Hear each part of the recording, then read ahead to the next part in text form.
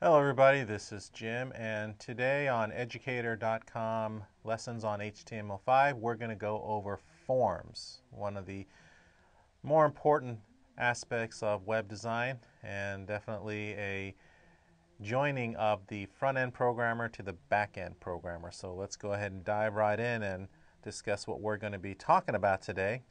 First of all, we're going to go over the purpose of a form. Okay, the different input types and the different attributes. Okay, so pretty much the norm has other lessons, so let's just dive right in and talk about the different purposes of a form. And here they are. So listed over here in the different bullet points, a form is basically where people enter their names, emails, phone numbers, address, their username, passwords, so they can log into Facebook and Twitter and have all sorts of information that is needed for whatever purpose that could be. So the first and foremost important reason is to collect data and for data storage. The other thing, of course, is for audience building. You know, with the social networks, they do that quite well.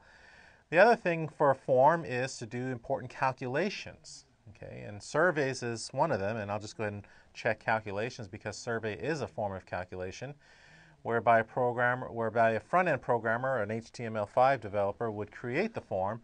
A back-end developer, someone who understands PHP or ASP, would create a calculator that would add functionality to the form. So in this case of a survey, we would tally up different votes, different ideas, things of that nature. And last, certainly not least, is the search and queries. So that is a form. It requires form elements. Let's go ahead and talk about these elements. All right, here we are. So we're going to backtrack a little bit. And obviously I have the input tag over here. That is an extremely important, that is one of the main tags there are. In fact, most of the elements of a form has to do with input. Okay, but before that, we have the form tag.